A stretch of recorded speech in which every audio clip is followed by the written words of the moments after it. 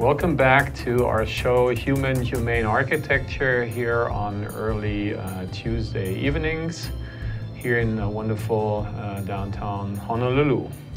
So today our show will be called Honolulu's International Marketplace, CIS. Yes, right, because there are two. Yes, and our guest is DeSoto Brown. How do you do? Historian. How do you do out there? At the Bishop Museum. Yes, I am. Thank you for being here. This is awesome. I look very much forward to the show, and I'm going to keep it short and sweet as far as my part of it. But okay. My little introduction would be then when you will take the audience along on your amazing narrative. Okay. I want them to maybe have in the back of your mind something that has to do with the show's name, which is humane. Right. And one of the definitions of humane is tolerant. Mm-hmm. And tolerant, we can say, has something to do, it's a very sort of common term, is inclusive. True. So I want the audience to please think about the inclusiveness of the first or the other one, and then because some people say, and our host, partner, and colleague, Kelly Kina, always reminds me that he thinks that his culture has always been inclusive from the very beginning. And I think that's true. So hopefully we get some 5 minutes to do our little bit of reflectiveness on what we've seen. But please now take us on your super exciting walk. All right. Well, I wanted to also just acknowledge that you and I have had quite some discussions about this leading up to just this little short description that we're going to do. And I want us to not only look at then and now, but I also want us to have discussions as to what we think these mean, what works, what doesn't work, etc. Because that's the point of this. It's not just historic. But it won't be like what in these days is so popular is a populist approach on things. So I appreciate it's going to be a very scholarly one, but it's going to be a scholarly one that takes a position as well. Okay. So all right. Please, okay. Get it all started. Right. Well, let's see. Why don't we go to our first slide? There we go. This is a picture of the International Marketplace when it first opened, which was in 1956. And you'll notice that it is very open. It pretty much at that point consisted of buildings just along the perimeter of the sides of the lot. And it did not have a large overhead sign. It's only got a little small sign, which is kind of a handcrafted sign on the right-hand side. And it's got these sort of exotica, tiki-like adornments, which are in the center and prominently visible. Now, one of the reasons that the marketplace developed with the concept that it did, with the appearance that it did, was due to a specific person named Don the Beachcomber. So let's go to our next slide, and we will see what Don the Beachcomber did. This is a really good, I think, depiction of the tiki fad, the exotica fad, which was not just confined to certainly the Hawaiian Islands or the United States, because it was international. And I have to say that I sent Martin some YouTube clips of German depictions of Hawaiian culture and Hawaiian exotica, etc., from far away on the other side of the planet. So you caught us. I did. I did. So I like to say that this whole exotica thing was something that was international. But if we can go back to the Don the Beachcomber slide, I want to talk about him a little bit. Don the Beachcomber was one of the two instigators of this whole exotica thing, this whole tiki thing. He and his main competitor was a man named Trader Vic. They both got started on the West Coast in the 1930s. They both ended up doing a similar thing, which was restaurant and bar that had this exotic adornments. It was meant to be kind of a fantasy amalgamation of things from different cultures, mainly in the Pacific. It was supposed to be as though they were a trading post in which people were coming and going and bringing things from different lands. And they developed these exotic drinks. That was one of the main things that they also did, was the tropical cocktails, which we saw in the previous picture. So Don the Beachcomber, having come here in 1947, built two structures on the site of what is now the marketplace. And one of them was a restaurant and bar, and the bar was called the Dagger Bar. And there was also a gift shop. And both of those structures were meant to look like big thatched sort of Pacific fantasy ideas. And they had palm trees and other tropical plants all around them. And there actually were, in some cases, palm trees growing through where the structure was built. So here's Don the Beachcomber in this site in a really prominent place in Waikiki where lots of people are coming and going. He's built up a very successful business, and he's also, at that point, helped popularize the concept internationally, because at this point in the 50s, we've got these exotic bars, et cetera, in different places in the world. So the next step up is let's make this even bigger. And so the idea was, let's create a shopping area on this site, which was all the Queen Emma Trust, which is relevant to the whole discussion as well in a way. And he informed and helped guide what the international marketplace became based on how he had created his earlier business. So let me just consult. Okay, so if we can go back to the third slide, and there's Don the Beachcomber again. So when the international marketplace was constructed, this was the Don the Beachcomber look. And as you can see, it's also the main other buildings at the time were built to mimic that too. And as you said, Pete Wimberly was the main architect of this. I want to emphasize too that the international marketplace was always not a real thing. It was like a little bit of Disneyland. It was a little recreated fantasy of Polynesia or an exotic land. So it's easy for people to look back and say nostalgically, oh, it was so real and it was so authentic. It never was. It was always a fun place that was a fantasy. Okay, now let's go to the next slide, and we will see a picture of the international marketplace as it appeared in the early 1960s. So the difference here is now it's got a big sign over the front to make it very clear to you, this is called the international marketplace, come on in.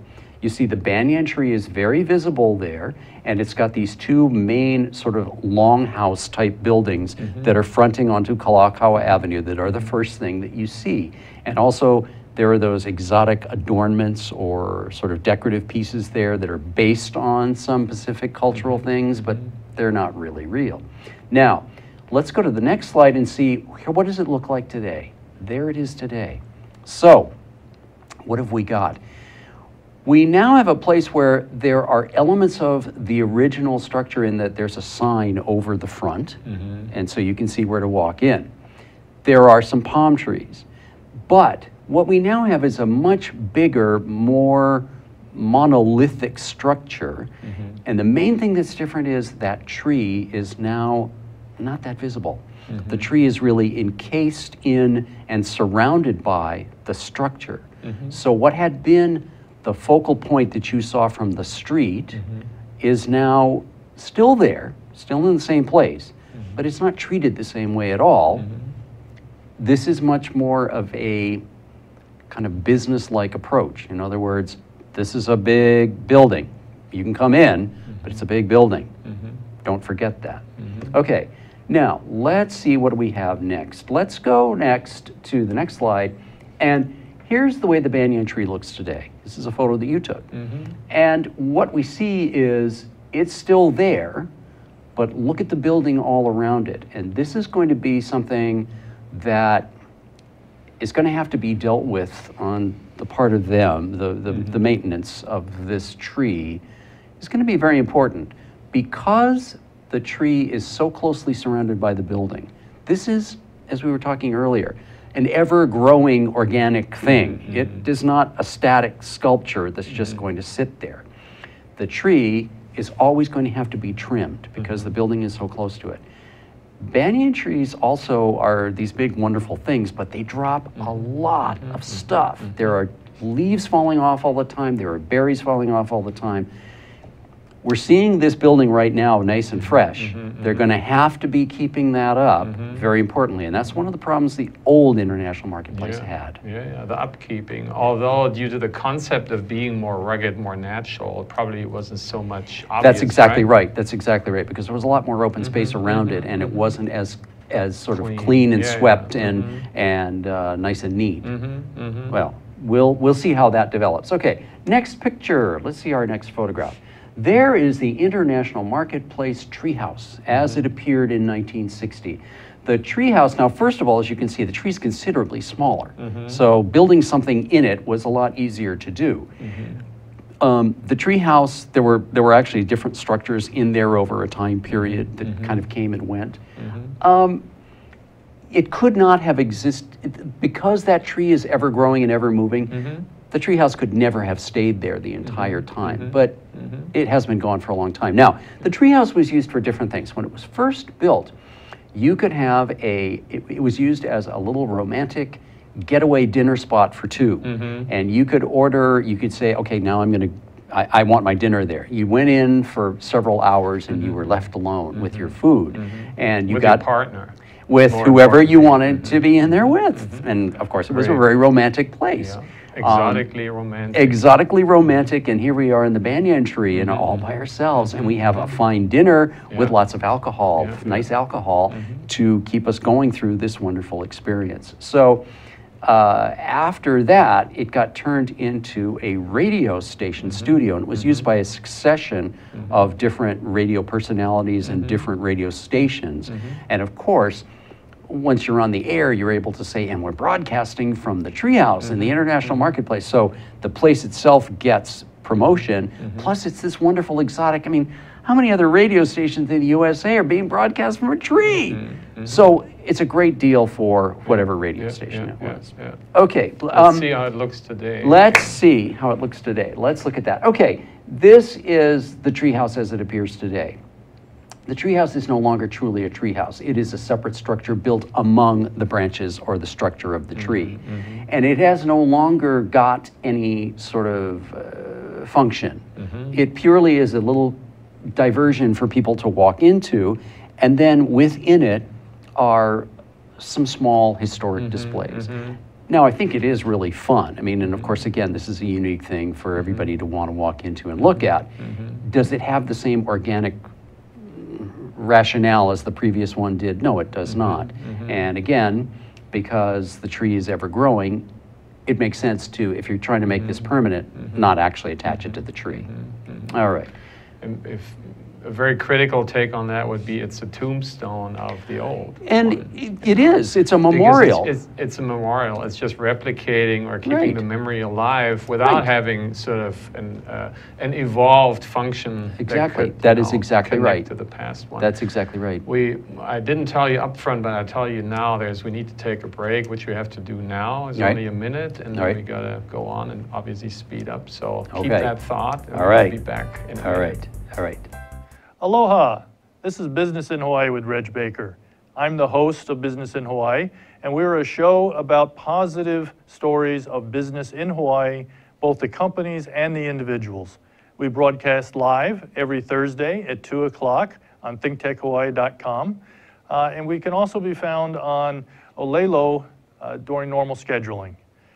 Please join us so we can share with you some of the experience and insight to having a successful business or career here in Hawaii. Aloha. Hi, I'm Crystal. Welcome to ThinkTech. My show, Quack Talk, normally airs at 10 o'clock on Tuesdays, but it's going to change to 11 o'clock. So don't miss it. It's an hour later. You can sleep in a little longer. Come with me and engage in some sensitive, provocative discussions on everything. It's all good, all right? Women's issues, things that people don't dare talk about. We want it on the table. So join me. Welcome back to Humane Architecture here today with DeSoto Brown and talking about Honolulu's international marketplaces. All right. Well, let's go to our next slide, slide number 9. And there are a few things in the marketplace today which I think are sort of referential to what used to be there before. Here's a picture of what was at the base of the tree originally in the late 1950s. And if you look on the right-hand side, you'll see that there's a big open space too. That's when that space existed. If we go to our next slide, we will see that today there still is, I think, a little hint of that. There's a fountain, and as you can see, people can walk around in it and play in it. Is that directly a reference to that previous one? I don't know. I sort of suspect that the architects and the planners did make reference to what had been there before. Next, we've got something that is still there today, but back in the old days, one of the big attractions was there were free Polynesian shows, meaning that you could come in without paying and watch a show. So this is a picture from the early 1960s of some of those performers on an outdoor stage. And if we go to our next picture, they're still doing that today because you've seen that, you took that picture, and we know that they're carrying on the tradition. And on one hand, it's nice that they're doing it for free. On the other hand, the importance of it is to get people in there because they're customers. So it's not purely altruistic. Now as I consult, okay, let's talk about the shopping experience because that's very different. Our next picture, this is Diamond Head Sportswear as it appeared in right about probably the late 50s, not too long after this place opened. You will see that this is an unair conditioned open space. Okay, we talked about, you know, energy saving and so forth. There was very little, there was probably no air conditioning at that time, and nobody expected there to be air conditioning. So nobody walked in and said, it's so hot, I don't want to buy anything. And it was part of the experience. It was part of the experience. Even the expectation of being tropical and being fantastic. Exactly. So if you look at this, you'll see they don't even have, they've got these bamboo sort of grids that they can lower to sort of cut, you know, close off the front, but that's all there is. Okay, well now, in our next slide, let's see what, there's the shopping experience today. And there still are some mannequins there as there were before, but this is Saks. This is the Saks Fifth Avenue store on the first floor. And just the fact that this store is called Saks Fifth Avenue takes us totally away from Diamond Head Sportswear. We're referencing New York, we're referencing chic, we're referencing fashion, we're not referencing tropical anything. That's a total difference between those two international marketplaces. Next, let's look at a map of what, here's a little bit of a map of probably what things look like in the early 1960s. And you can see that there are a lot of disparate structures there, and there are different architectural styles. But you also see there's a lot of open space. And one of the things that really made a huge difference in the international marketplace by the 1970s was all that open space got filled in. And as they pushed more and more buildings in because the value of the land increased, because the taxes increased, et cetera, you had a totally different situation. You had a very difficult way to get around. It was not the place it had been before. Next slide. The international marketplace today is multi-level. The way it was before was very much ground level, and as buildings got built and they got a little bit higher, it was difficult to get people up to the second floor. The way it is today, you've got much more of a big structure, as I said, different floors, different experiences. As to how that will translate into business is another thing which they will have to deal with. Let's see. Oh, I know. Our next picture, there we go.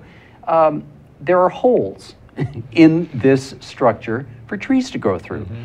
That is sort of a playful touch, which I like, but it's also, interestingly, something that was developed in the 1950s. And these types of structural holes for palm trees to go through were common in Waikiki in the 50s and 60s. They also were part of Ala Moana Center when it first opened in 1959. Which might be another show, by the way. Which is, we will talk about Ala Moana and the Ala Moana building later on. Our close to the end of our slides, our next slide is going to show us, here's the top deck. So there are 3 levels of this structure now. It's quite a bit, it's very much different in feeling. One thing I think is interesting there is, you'll notice that it's not all straight.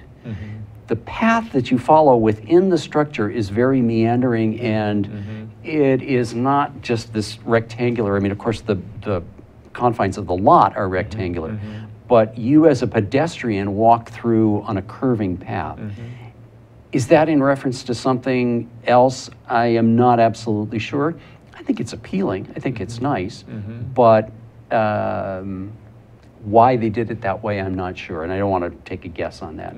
Our second to last slide shows us something that I think is an improvement, and that is that the entire lot, the entire space is occupied by this one structure now. So we have an entranceway on Kalakaua Avenue, which I showed earlier, and now there's this one, which is on Kuhio Avenue. So there is a coherence to the whole thing, which I think improves it. There are similar facades on either end, and you as a person who walks in have a much better sense of where you're going to. I think that helps their entire identity. Finally, our last slide. This is really good. This is really good. This is from the film Blue Hawaii from 1961, pardon me, which of course is an Elvis film. And in this film, Elvis's girlfriend, Miley Duvall, works supposedly at a travel agency. And there is Miley herself, played by Joan Blackman, sitting at her desk at her travel agency job. And in the background is the actual international marketplace. They set up a camera on Kalakaua Avenue. They shot this backdrop. They built the set in Hollywood, and they pretended that you were on Kalakaua Avenue looking across the street to the international marketplace. So millions of people saw that when they saw Blue Hawaii. All right, that's kind of our just then and now history. Yeah. Let's talk about some other stuff. And also, since you nicely give different credits to the pictures, I took that last one from my very own German copy of Blue Hawaii, and you just shared with me the many different movie posters of that movie. That's right. And the image, so it's called Blaues Hawaii, is the original sort of German version of it.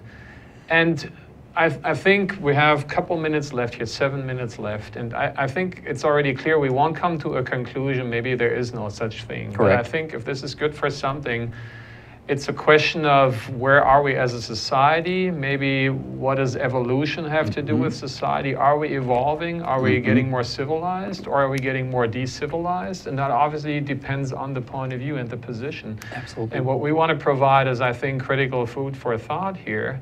I'm just going to throw something in that relates to my sort of hint at the very beginning. If we talk about authenticity, that itself is a tricky kind of beast. You already said, you know, it was maybe perceived, you know, as something that had to do with indigenous, which it wasn't. So it was already very nostalgic to begin with. And now people being nostalgic about it, you know, just continues that kind of story. Right. But if we reference to this one picture with the Polynesian shoal, for example, right? You said you were still around buildings that, first of all, try to reference the indigenous way of building, and they, in fact, utilize the way they were working as natural ventilation, Right. as shading, as actually local materials, more or less, or more than less. Today, and there's also an interesting Civil Beat article from recently that we also sort of looked at, and there's one point in there where the author basically, I think, quotes a visitor, and they talk about the astroturf. They're saying there's actually astroturf in there, and they're thinking, the mom says, maybe this is a good thing then because my kid doesn't get all dirty. I think that itself, from a sociological point of view, I think the original one was a gritty, was a dirty. Absolutely. And in many levels, also in levels of inclusiveness, because little people with little businesses could do business, and little people with little money could buy little things that some were probably even made here, others weren't. And when, you know, globalization increased, obviously decreasingly. But also people could buy something, you know, very, very cheap. And all these things are basically not apparent anymore, right? Is that fair to say? No, that's absolutely right. And we discussed earlier, before we go around the show, about just the changes that have occurred because of technology, because of travel, because of politics. The retailing scene in Honolulu and in Waikiki has altered dramatically from what it was in 1956. In 1956, the primary people coming here were American tourists. They didn't want a Saks Fifth Avenue because they had that at home. What they wanted were exotic things that they couldn't get at home. We are now in a situation where a good chunk of our tourists are Asian. They are buying, because that's the trend that they have, high-end designer goods. That's what they want to buy when they come here. So Ala Moana Center and the international marketplace and Waikiki in general have changed to accommodate that because they now have the funds to do it. They politically are able to travel, and that's what they're looking for. So that's what the customers want, and that's what they're getting. So we can probably say it evolved along the lines of capitalism, most likely, Absolutely. because we're actually Absolutely. run by everything post-occupancy has increasingly been Mm-hmm. commercialized, right? Mm-hmm. So, and when we look at things like AstroTurf, you know, we look at the indigenous, they, not because they, great discussion we had before was like, they didn't really have the strategy of being sustainable, how we call this today. Correct. They just had to be because that's all the chance That's they right. had. Because That's they were right. isolated, all they had was stuff that was around, so they Right. worked with all that. Right. But we actually, there's a brochure, the big sort of guide brochure with all the shops is called The Story to Be Continued. That's the official branding actually of the enterprise. Okay. So I'm allowing myself to make this critical pitch in seeing their AstroTurf. If we think about AstroTurf is actually a petroleum-based material, right? It uses crude oil that we know isn't helping the environment. Also, the shops are all air-conditioned. So the question is, would sort of the indigenous people have done that? No. Maybe not. No, So then no. maybe rather than saying that and tracing it back, it would be honest to say we have evolved, but that's maybe not so appealing, right? That's not so selling. That's true, but again, when you talk about, I mean, one of the things I like to say is the expectations are there. We expect air conditioning. People expect air conditioning. If you don't have it and you walk in and it's uncomfortably warm, you might walk out. In 1956, they didn't have that expectation. They just accepted what was going on and said, this is okay, plus it looks kind of interesting. So our exotic/exotica attitude is gone, and so Absolutely. are the spaces that cater to that. Absolutely, Right? Absolutely. As exciting as this is, unfortunately we knew this coming. We run out of time. That's right. 30 minutes is horrible for both It's just, of us. No, it didn't work. But it worked, but it wasn't. out. We could have talked a lot But longer. what it does is have you come back That's actually fine. multiple times. That's You fine. had That's already fine. sort of agreed. And That's we already fine. have a couple of projects. So I look so much forward to that. Okay, DeSoto. all right. Thank you so much. I You're think welcome. This is awesome, and I think this is very important for people to start thinking hope about so. cultures and I their hope own, so. where they are and their position. I hope so. So thank you so much. For Thank you. that. And I also just want to put in a plug. Every Thursday on Facebook, I do something called Throwback Thursday from Bishop Museum. And if you liked this kind of little historical presentation, I do them every week on different subjects, sort of in a similar way. So you can watch me there too. Thank you very much. You're welcome. Please do that. And you guys also please be back on Tuesday, early evenings for Humane Architecture. Next time, a very special guest who I know you know as well. This is whom I call our most investigative reporter of our current days, and that's Kurt Sandberg. Oh, yeah. Who's back on the Yeah. island and he's on the show. So Excellent. look forward to Excellent. that. He'll have lots to say. That's for sure. So see you then. Bye-bye.